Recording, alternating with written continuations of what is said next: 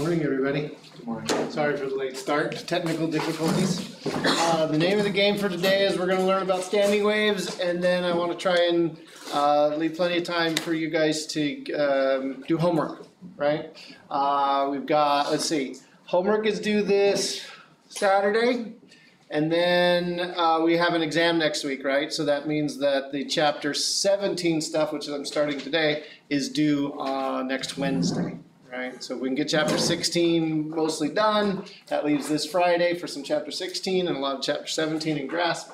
Then we will be right on track. Okay, so what we're going to do is we're going to talk about a special kind of wave today. So up to this point, we've been talking about traveling waves, waves that go places. They have velocity, wavelength, frequency. And before we can talk about standing waves that literally just stand there, we do need to talk about how waves reflect and bounce around so that we can start overlapping those waves in time and space. Let me adjust this really quick so that things don't cut off. Boy, so many technical details this morning. All right, so what I'm going to do, play a video for you, and they're going to use in this video, they're going to use a special machine, okay, wave machine, to try to show you what's going on with reflection of waves.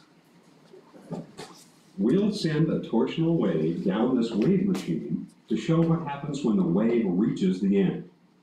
When the rod at the end is free to move, the wave reflects back with the same positive amplitude as the incoming wave. So it was up, right?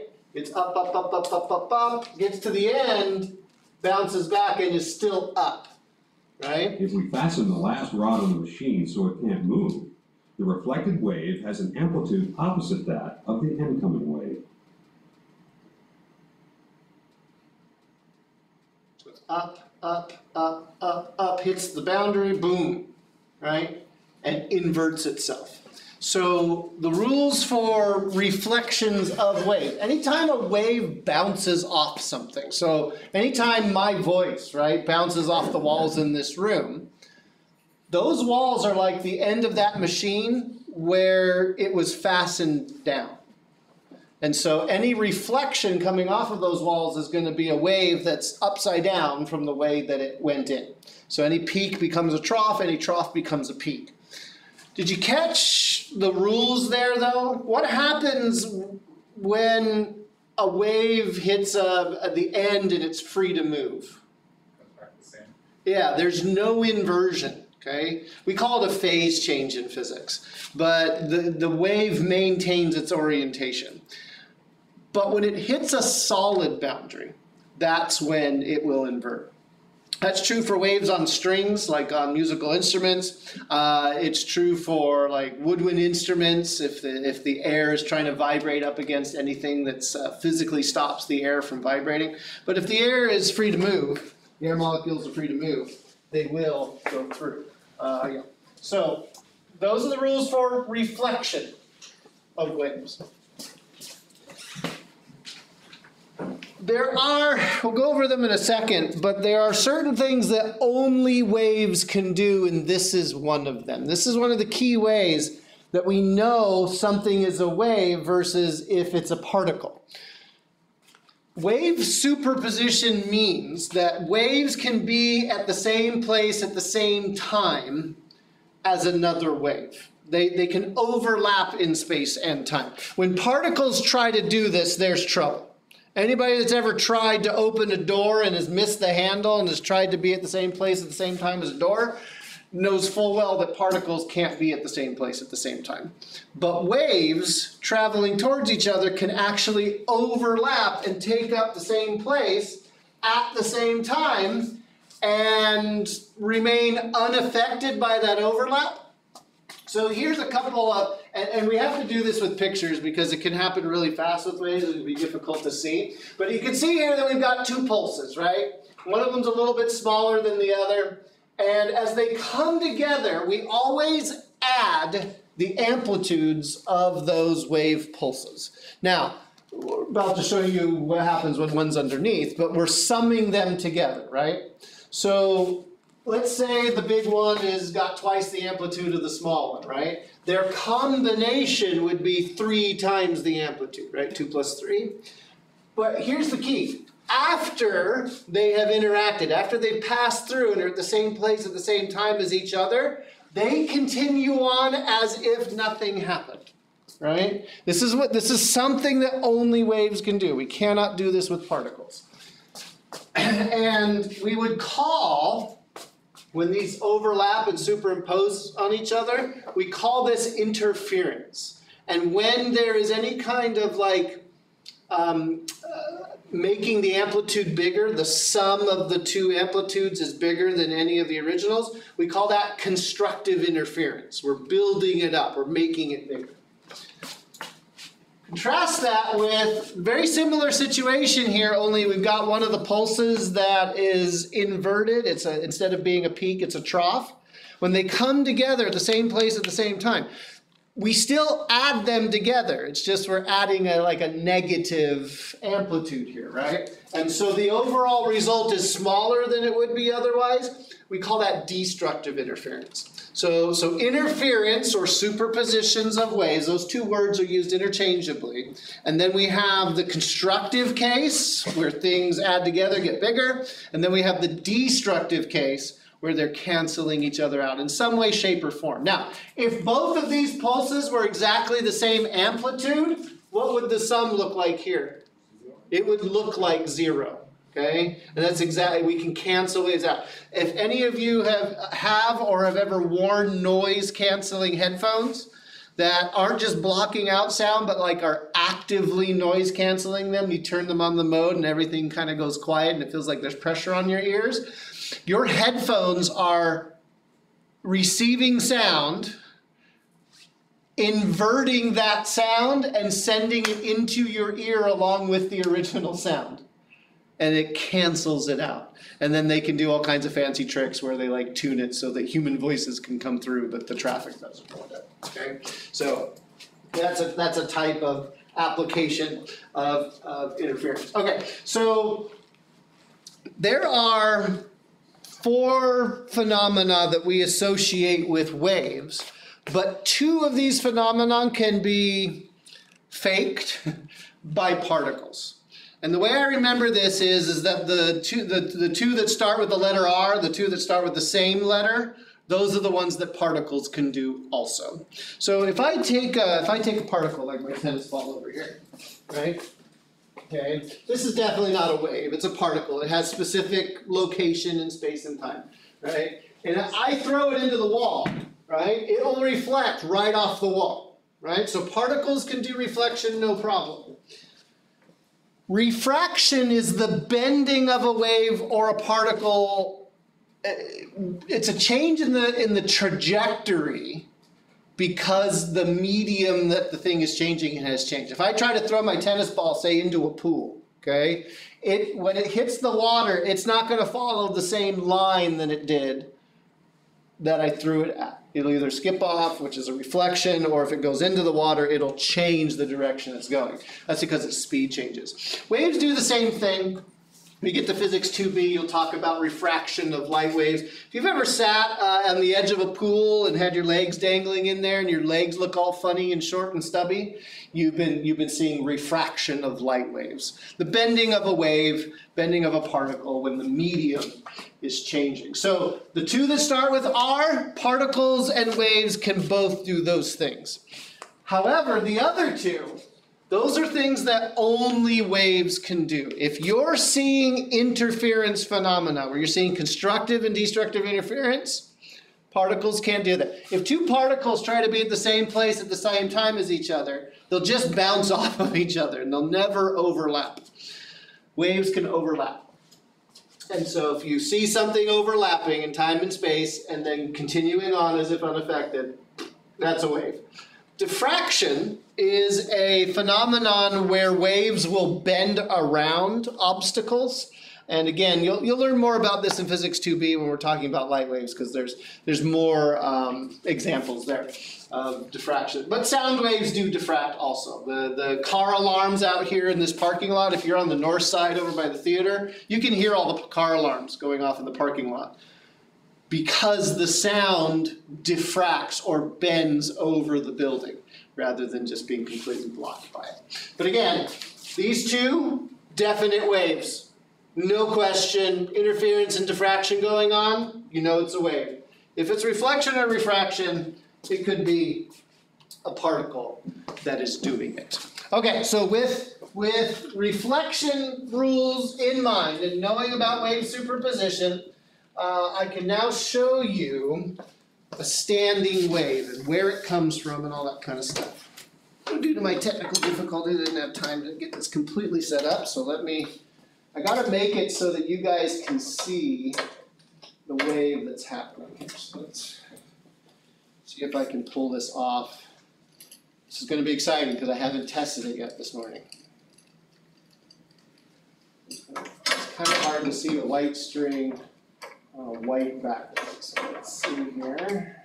Let's do this.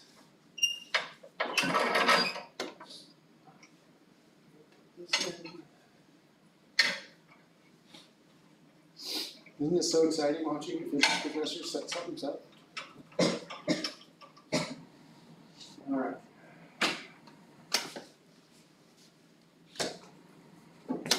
I wonder where the stuff we get from the physics department has been. Let's do this.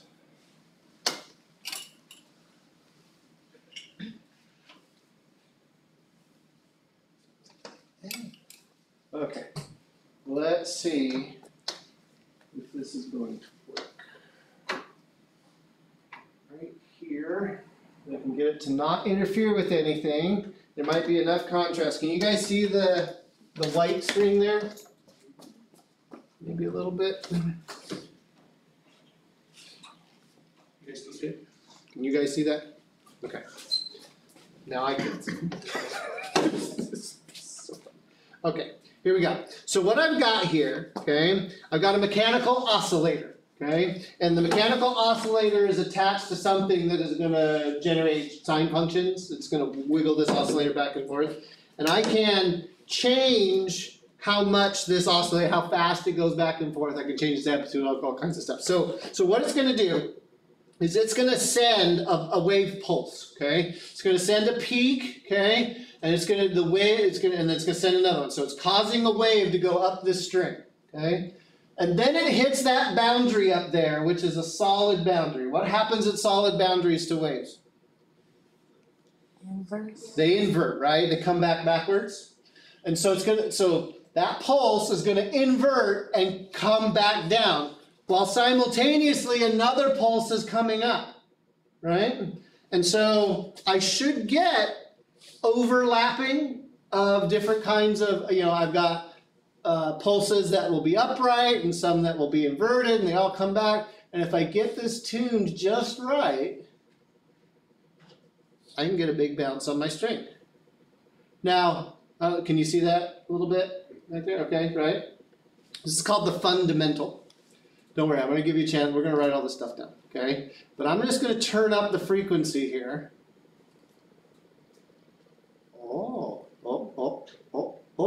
I've got to tune it just right. Something happened.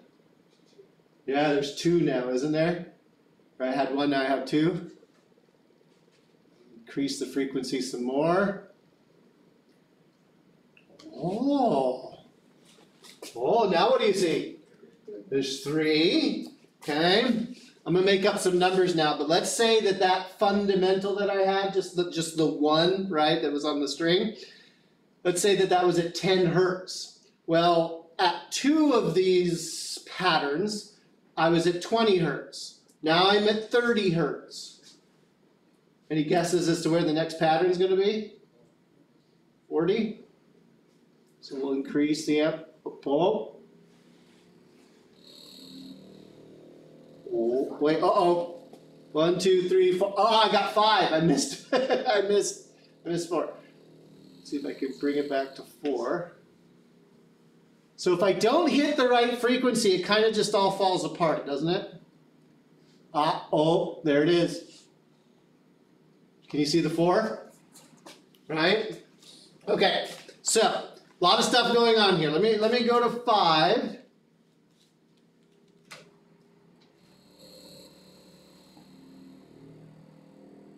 You hear the resonance in the table?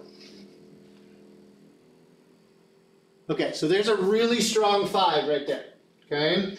And I call it 5 because 1, 2, 3, 4, 5 of these football-shaped type things, right? Okay? Take a look at like what's happening to the string, like right here, and right here, and right here, and up here. What kind of interference do you think that is? Destructive. It's destructive, right? It's like the spot, the perfect spot where a pulse that was going up hits another pulse that was coming down, and I've tuned it just right to cancel it out right there. In the language of standing waves, we call this a node. The opposite of a node? It's called an antinode. So this standing wave pattern consists of 1, 2, 3, 4, 5 antinodes. Okay? For standing waves on a string, we're only doing standing waves on a string today. We'll do standing waves in pipes, which are musical instruments. We'll do that tomorrow. For standing waves on a string, you ignore the number of nodes, and you just count the number of antinodes. And that will tell you which harmonic you're on for that standing wave. And we use that term very deliberately in physics. Those of you that have studied music or know a little bit about music might understand what a harmony is, where there's a pleasing sound between two different musical notes. Okay? There's a mathematical relationship that exists between the frequencies of those notes. Well, let's come back down. Again, if I don't get it, so nothing's really happening here, right? It's just sort of wiggling. I'm not getting that standing wave pattern. I do have to get the frequency just right in order to get my standing wave pattern. How many antinodes are there on this string right now? Just one. Okay?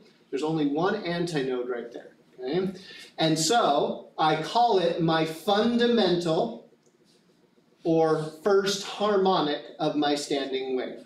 Okay? One antinode, first harmonic, also called the fundamental. Okay? And then I increase my frequency, kind of falls apart, and I keep increasing it, keep increasing it, keep increasing it until, whoop, I get the frequency just, oh, see, I missed it, I went too far. I got to get the frequency just right, got to tune it just right to get my, how much, what is this harmonic now? 2. So how do you know which harmonic you're on? Count the number of antinodes, right?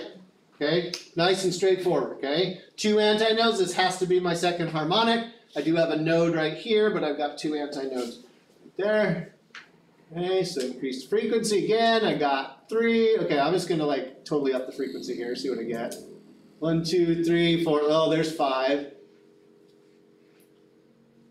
You know, ooh. Okay, what are we on right now? 1, 2, 3, 4, 5, 7. Okay, so what I'm going to do now is I want to prove to you that this is actually a wave. Okay, now it's got kind of wave-like things, right? There's a frequency here. We've got what looks like maybe peak and trough at the same time, and then we got an equilibrium and peak and trough. But what I want to do is I want to prove to you that there's actually a wave that is traveling up this string and coming back down. I want you to see that, like, right here, if this were a peak, then the one right next door is going to be a trough. And the way I'm going to do that is I'm going to go back to the 1970s. Okay? And we're going to whip out some disco in the form of a strobe light.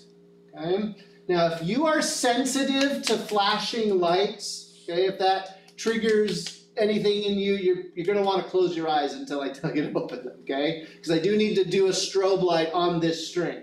But what I want to do is I want to trick your eyes into seeing, okay? I want to freeze the motion of this string in time and trick your eyeballs into thinking that there's no standing wave here. So I'm going to turn the lights off.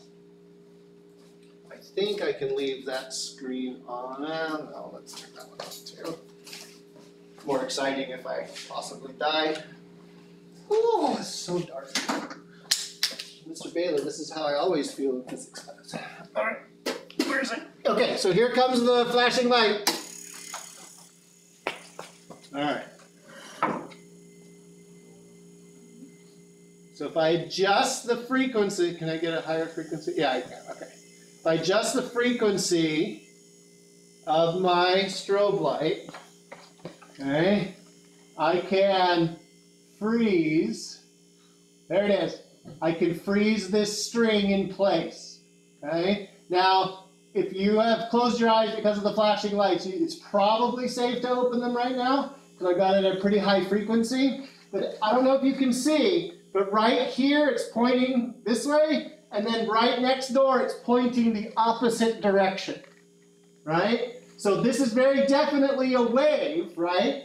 Going up and down the string. It's just that when we see it all together, we see the nodes and the antinodes. All right, I'm going to adjust this a little bit more so it's going to flash a bit, but I just want to show you some tricks that you can do. Oh, there's 3 of them. Is everybody able to see that? All right, and I can get like 2. Again, I'm playing tricks with your eyes and how they work. Flashing the light at exactly the right frequency to let you see what's going on. I can go like, wah! Like seriously, who needs drugs?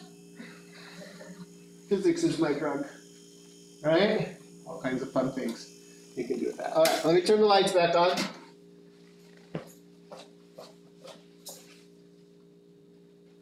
That button. Okay, but as you can see, right? When we can see it happening without that synchronized flash, this string essentially is what it's doing is it's bouncing back and forth. Well, it's actually going around. Don't worry about that. It's bouncing back and forth. Okay, and as it bounces back and forth, I can flash the light so that the light flashes when it's over here, and then there's no flash, no flash, no flash, no flash until it gets back to here, right? And then it flashes again, and our eyes will see only when the string is illuminated. But what I wanted you to see there, right, is that that when this one's a peak, this one's a trough, right? Back and forth, back and forth. So it is made up of waves. But when they all come together like this, when we have our overlaps of destructive and constructive interference going on, we swap out the terminology and we say, okay, this is an antinode, a place where there's maximum displacement going on the wave, and this is my node right here, okay? A place where the string, like literally is just not moving in that spot, okay? It's just stuck there. All right, so that is what a standing wave is. And just in case my demonstration wasn't working, I did bring another picture there. Okay, so let's try to get a toolbox going, okay, for how standing waves function and how we can sort of calculate our way through them, figuring out things like wavelength and all that kind of stuff. So we're going to start with a length of string. It doesn't matter what the length is, okay? It's just a set length. And it could be let's just pretend it's 1 meter, because I know you guys like numbers. Let's say we got a 1 meter piece of string, okay? And we put the fundamental pattern, this fundamental standing wave pattern on this string. We know it's got 1 antinode, okay? Again, nodes at both ends, because this technically are the 2 edges, the boundary conditions here are that the string is not allowed to wiggle at either end, right? So that would, by definition, be nodes.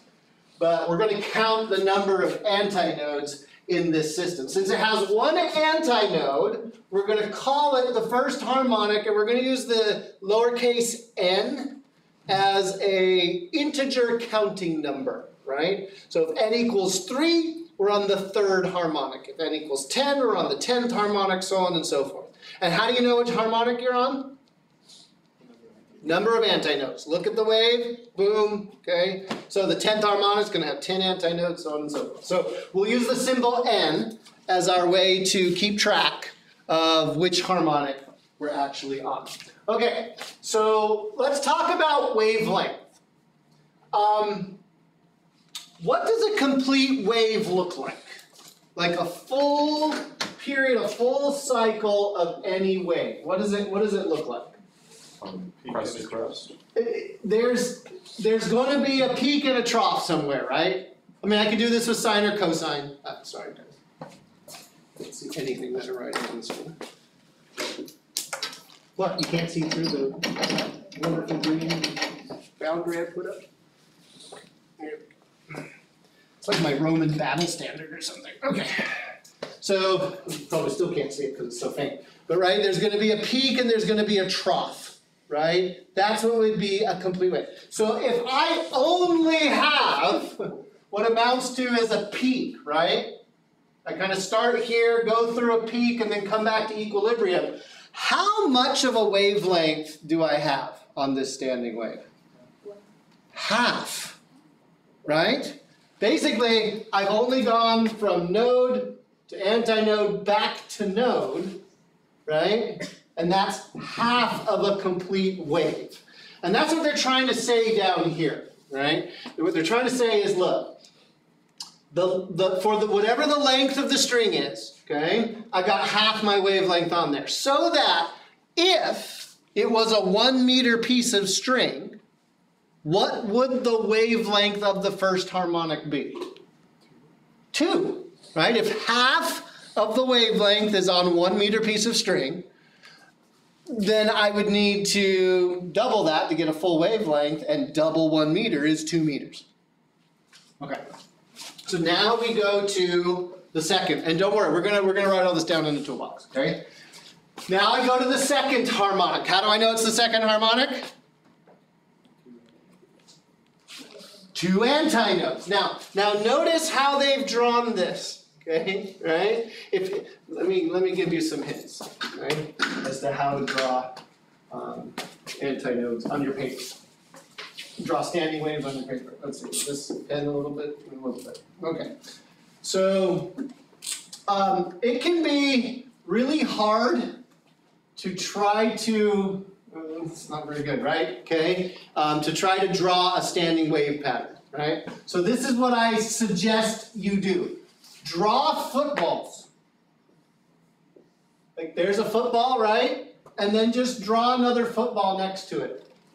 And then draw another football next to it, and then draw another football next to it, right? Like, that seems to be an easier way. If you try to do like this, you end up with, I don't know, funny DNA or something, right? Okay? So, I just suggest that you try this, right? Just draw antinodes. I've seen students go so far as to, forget footballs, Mr. Balogh, I'm just going to draw circles. That's fine. Right, okay? Whatever can help you visualize going on, but basically, we just need the number of antinodes, right? Okay? So, just a little hint for recording that in there. But notice on this picture, right? We've got node, antinode, node. And then the next antinode is the opposite. If one's a peak, one's a trough, because I showed you that on the string, right? That 2 adjacent antinodes are opposites of each other. How much of a wavelength is now on my string? It's 1 complete wavelength, right? Because I have a peak and I have a trough. Before, on the first one, right, all I had was 1 peak. That's half of a wavelength. Now at the second harmonic, I've got a peak and a trough, which is a full wavelength. And so if this string is 1 meter long, what's the wavelength of the second harmonic? 1 meter. Right, because a full complete, okay. So now we go to the third harmonic. How many antinodes will there be? 3. There'll be 3. Uno, dos, tres, we got them, okay. How many wavelengths are here now? There's 1 and a half, right? We seem to be picking up like a half every time, have you noticed? What was the L equation for the last one? Sorry. Equals lambda. Yeah. Okay, so, and again, I'm going to summarize all these L equations, so you don't really need to write any of these down, okay? Because we're going to give you the whole enchilada. But this thing, right, is 1.5 wavelengths. So if this string is 1 meter long, it's a little bit tricky, If this string is 1 meter long, what is the wavelength of the third harmonic? It's 2/3 of a meter. Because we got 1/3 for half, another third for the second half. That's 2/3 of this string, right? So what I'm trying to show you here is that there is a mathematical pattern to how the harmonics and the wavelengths of these strings are coming out. And we want to tie this into frequency. So let's finally give you the toolbox for navigating standing waves, and I should say on a string. Okay? Because we'll have slightly different rules for standing waves in air when we get there tomorrow. First of all, we should probably write down that the speed of a wave on a string depends entirely on that string. And I talked about this yesterday. The properties of the medium determine the speed of the wave. And so tension and how heavy the string is, that mu down there, right? That's mass per unit length.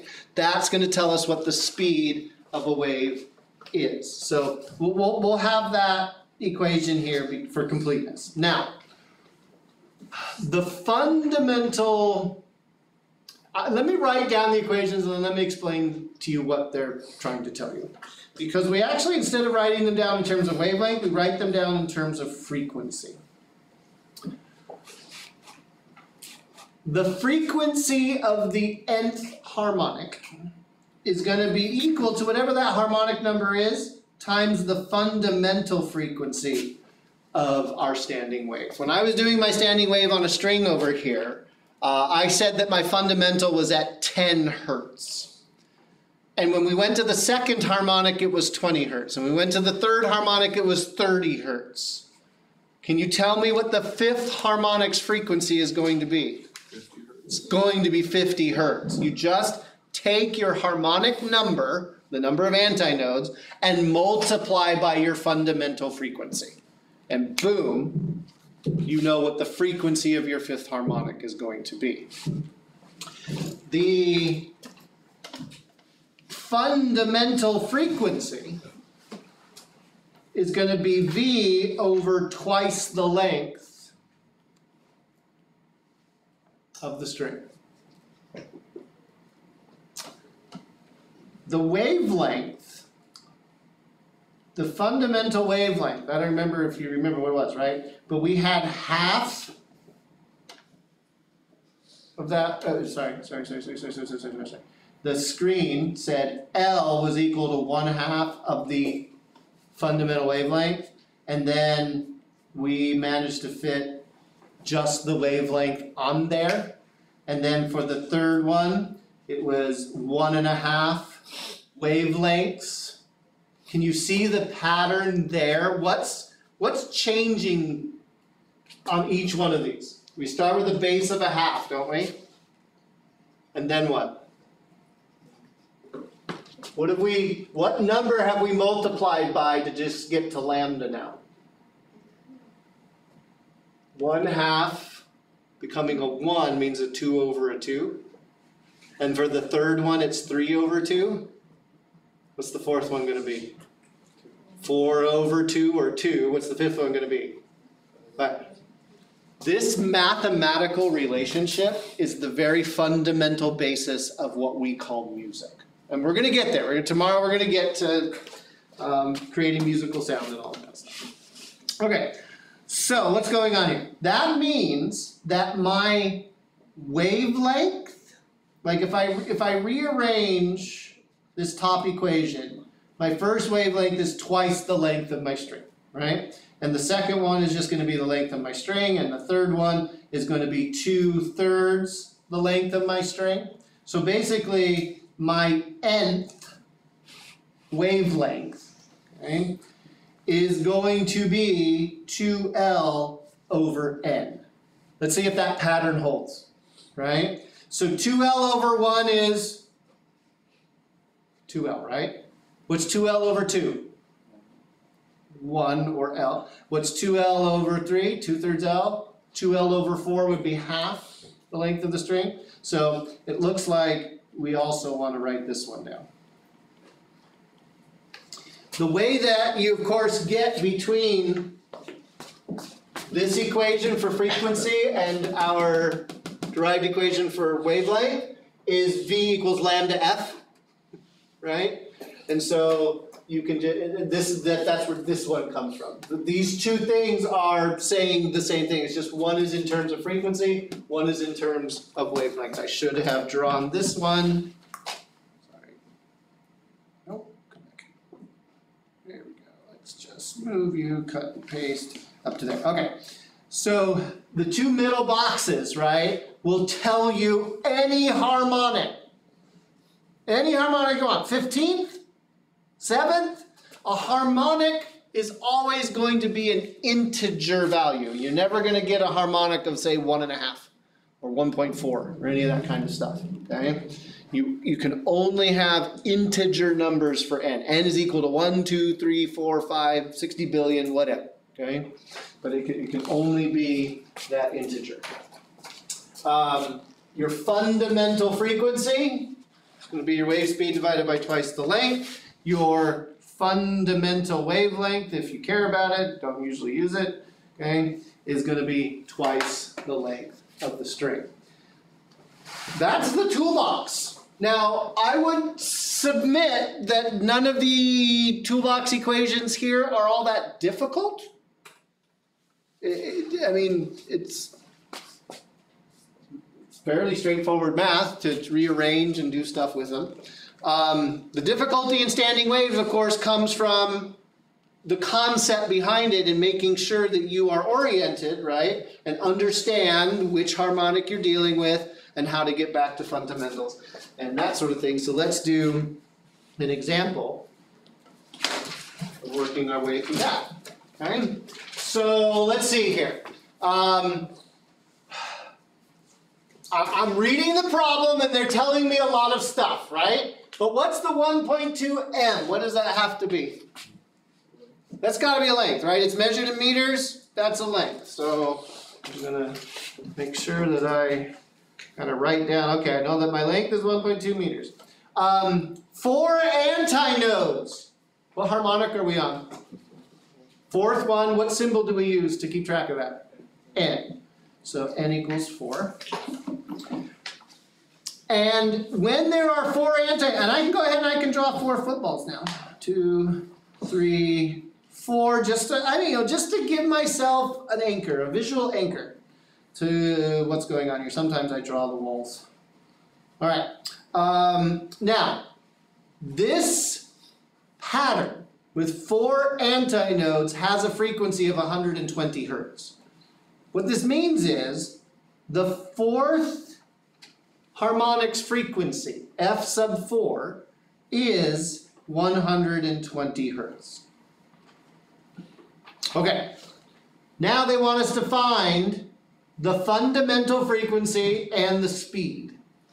From the toolbox, do we have any relationship between the fundamental and its harmonics? The very first one, it was that whatever harmonic you're on is equal to that harmonic times the fundamental, right?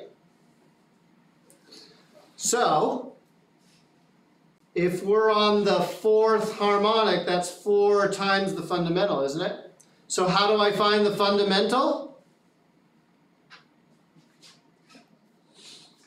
I divide by my harmonic number, right? I take whatever frequency I have for that harmonic and I divide by the harmonic number. So in this case, I have 120 hertz divided by 4, so the fundamental frequency is going to be 30 hertz. Now they want me to find the speed of these waves.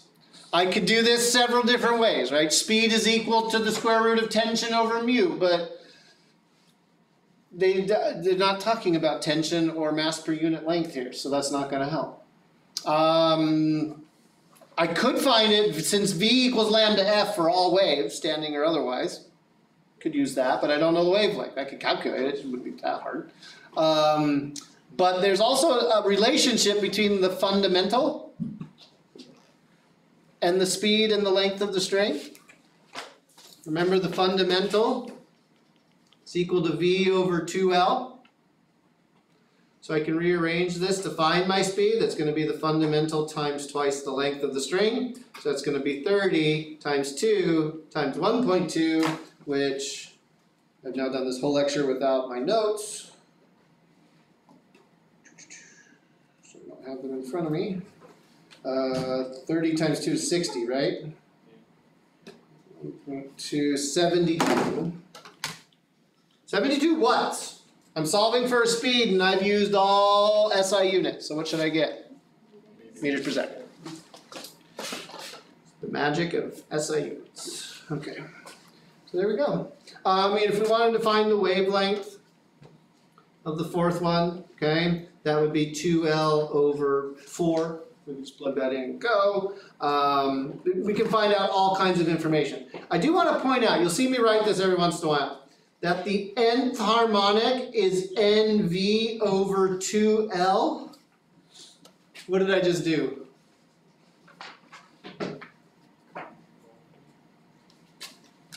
We have this relationship right there, don't we? And we know the fundamental frequency is this. What happens if you shove these two equations together? You get NV over 2L, right? So a lot of times I'll save space by just writing NV over 2L, and then if I'm on my fundamental, I just put a 1 in there, right? If I'm on my 4th, 6th, 8th, 10th, 3rd, whatever.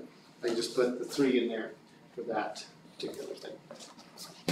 I think what I want to do is stop there, right? I know you guys aren't used to 50 minutes, just 50 minutes of physics. But I want to stop there and give you plenty of time to get help on chapter 16 homework, try to get that out of the way so we can focus on chapter 17 homework. That's going to be coming up technically 16's due on Saturday, but you really want to kind of get a jump on chapter 17's homework. So we'll stop her right